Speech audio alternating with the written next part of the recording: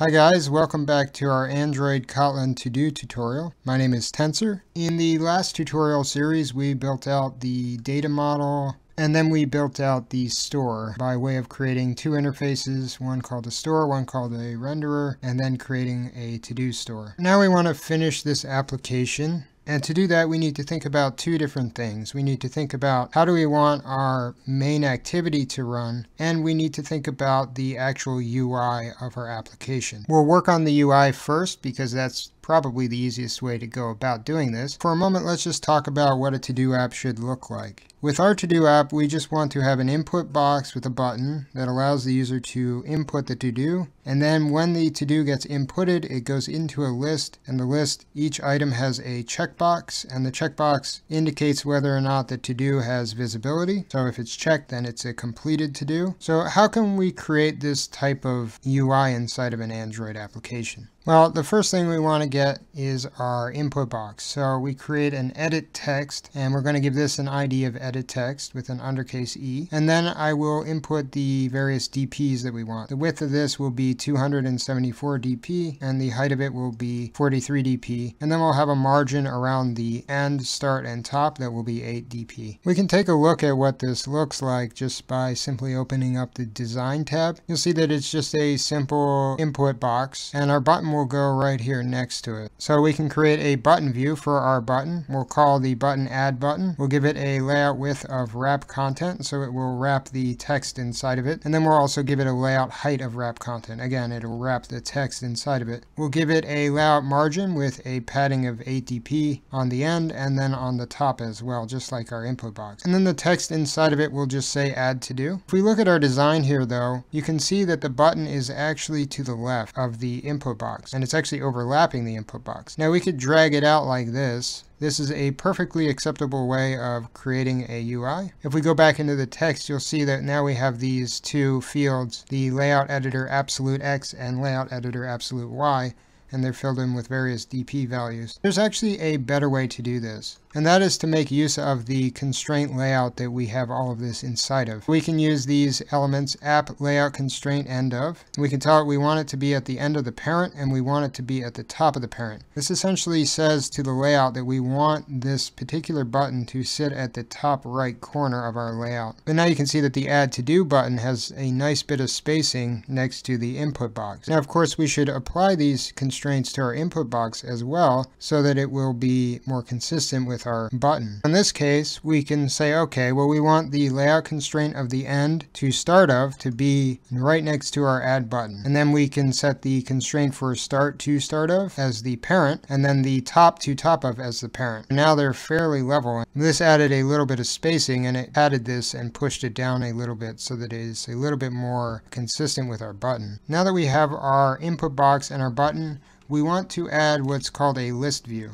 We give it an ID of list view, and we'll have it match parent, so it will have a width that will go across our entire screen, and then we'll give it a height of 425 dp. This means that each of the individual elements inside of the list view has that height. And then we'll have the top of it be constrained to the bottom of our input box, which is edit text. If we look at the design, we have this nice little layout now, and this is a fairly nice way of doing things. Now there is another element that we could use in this case, and that's called the recycler view. Recycler views are nice for when you have large lists, whereas list views are, I'd say, better for simple lists. A recycler view reuses the cells while it's scrolling up and down, and it also decouples the list from its container, whereas the list view holds the list inside of it. Also, the recycler view implements a common list of animations automatically. We wouldn't have to go ahead and put a bunch of animations on our list view. For those of you who are curious about recycler views, in one of the upcoming projects that we will be doing, we will actually be using a recycler view. Okay, so now we have the basic idea of our UI, but this isn't complete. We haven't implemented any way for us to change which to-dos we see based on the visibility of these to-dos. We want to be able to select an item from, say, a menu that will allow us to automatically filter all the completed to-dos out of our active to-dos. To get this to work properly, we're going to implement what's called an FAB, or a floating action button. We can just input our floating action button like any other view. We give it an ID. In this case, I'm just going to call it FAB.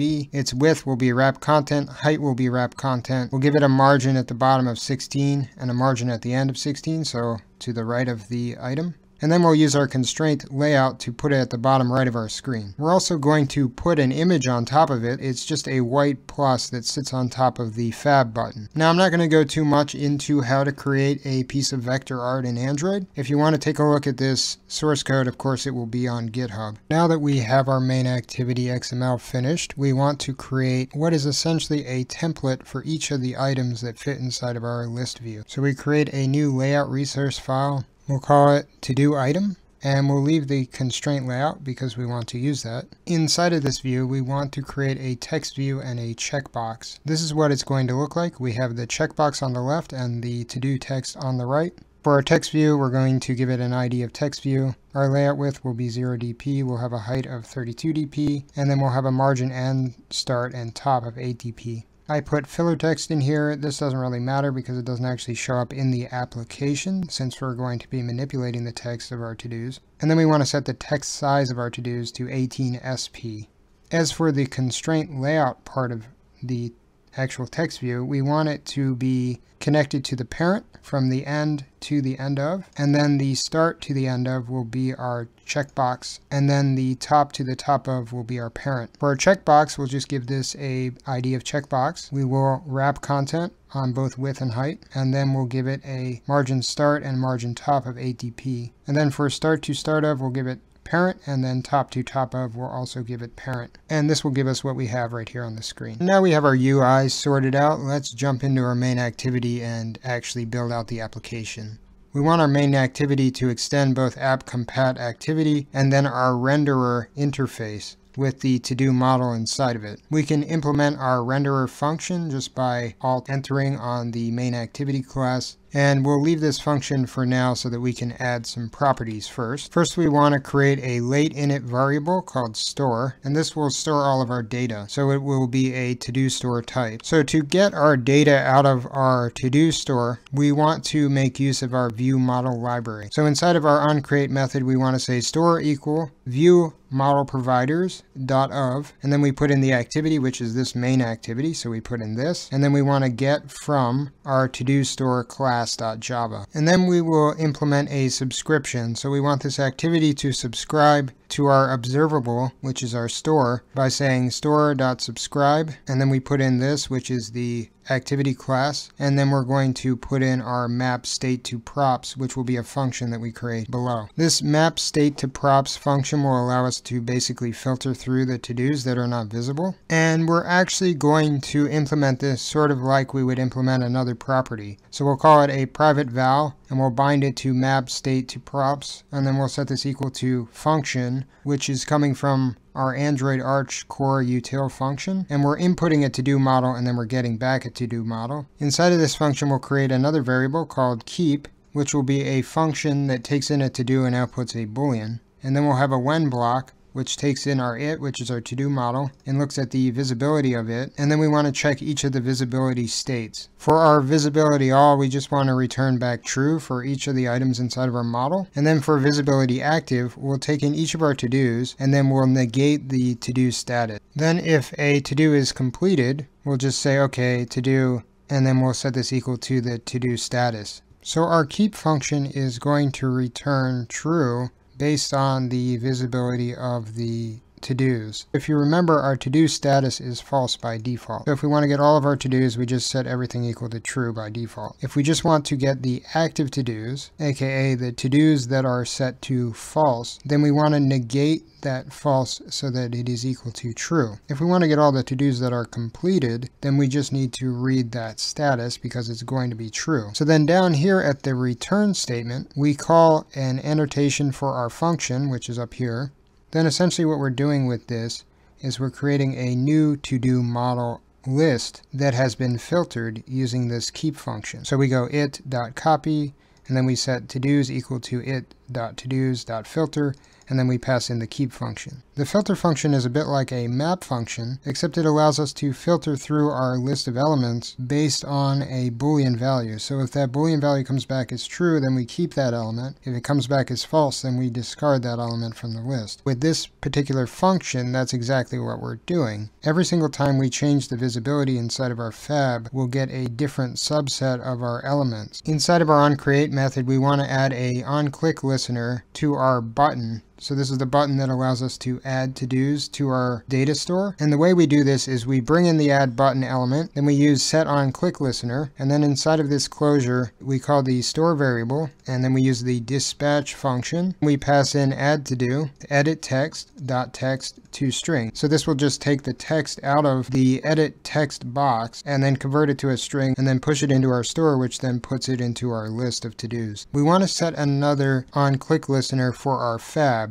So we bring in our fab and then we just call set on click listener, and inside of this we're going to run a function called open dialog. And before we get this running, we want to add some strings to our values strings.xml file. We want to create a filter title, and this will just say filter the to-dos, and this will be the title of our menu. And then we want to create a string array with a name of filter options, and inside of it we want to have 3 items, all, active, and completed. And these will be the options that pop out when we click on the fab. If we go back into our open dialog function, we can create a value called options, and we can get our resources, get string array, and then call our array filter options and convert it into a list. Then we want to call a function called selector. This is a function that we get from our Anko library, and this allows us to select the XML string title, so the filter title, put in the options, and then we can iterate through our options by index and by element. And then we'll use a when block to match on the index of all of our options. For index 1, we want this to be visibility active. For index 2, we want this to be visibility complete, and then everything else will make it visibility all. And then to actually make this work, we want to call our store variable, and then we want to call the dispatch method on it, and then we want to pass set visibility with our visible value inside of it. Now let's set up our render function. Remember, this is implemented because we've implemented our renderer interface. We want to have model observe this, and then we'll call observer with a closure inside of it. We want to call on our list view dot adapter, and we want to set this equal to a new class that we'll create called Todo Adapter. We'll pass in our activity and then the new state variable dot to-dos. So this gets all of our to-dos, puts them on our list view, and if we have no to-dos, then it will automatically just create an empty list so that we don't get a null. We created our render function to allow us to basically bind our data to our UI, and that's essentially what we're using this for. Okay, so now let's create a new class inside of the root directory of our application called Todo Adapter. We want this to have its own constructor, which takes in the context, which is the context of our activity, and then our to-dos, which is our list of to-do. And we want to extend array adapter with to-do inside of it. This class is essentially what's allowing us to bind the data to our list view. We want to override the method called getView. Inside of this method, we'll create a variable called view. We'll set this equal to convert view, and if there is no view being passed into this method, then we want to inflate a new view from our context, and then we'll inflate our to-do item inside of the parent, and then we won't attach it to root. We get the view, and then we want to get the text view, which is the actual text of each of our list views, and we're going to bind this to our to-dos position.text, and then for our checkbox, we're going to bind this to our to-dos position status, and then we want to return this view from this function. To make things a little bit easier, we also want to override the getItemID method, and for this we just want to set it equal to to-dos position.id. We can now create the rest of the on-click listeners that we want to make our application run properly. First, we want to set up our list view by pointing it towards our to-do adapter, and we'll pass in the context of the main activity and then an empty list as the initialized state of our to-do data. Then we want to create a set on item click listener, and this takes in our adapter view, our view, the index, and the ID. And then all we'll do inside of this closure is run store.dispatch toggle ID with the ID being passed into it. So this makes it so that if we click on one of our list views,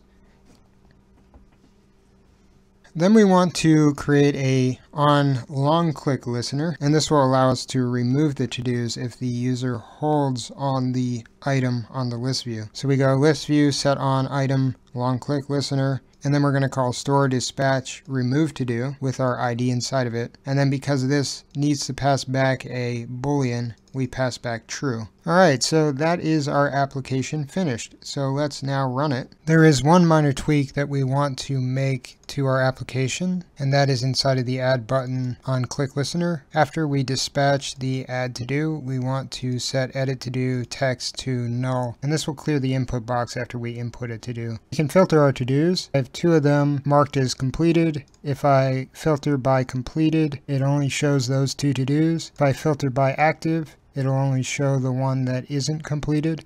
And if I go back to all, we can see all of them. If I click anywhere on the to-do, it will automatically check the box. So even if I'm clicking over to the right here, it checks the box. And if I click and hold on one of the to-dos like this, it will just delete it. Anyway, I hope you guys enjoyed this tutorial. If you did, feel free to leave a like and subscribe. If you have any questions or comments, feel free to leave them in the box below. And if you disliked the tutorial, then by all means, downvote it as much as you like. Have a good day.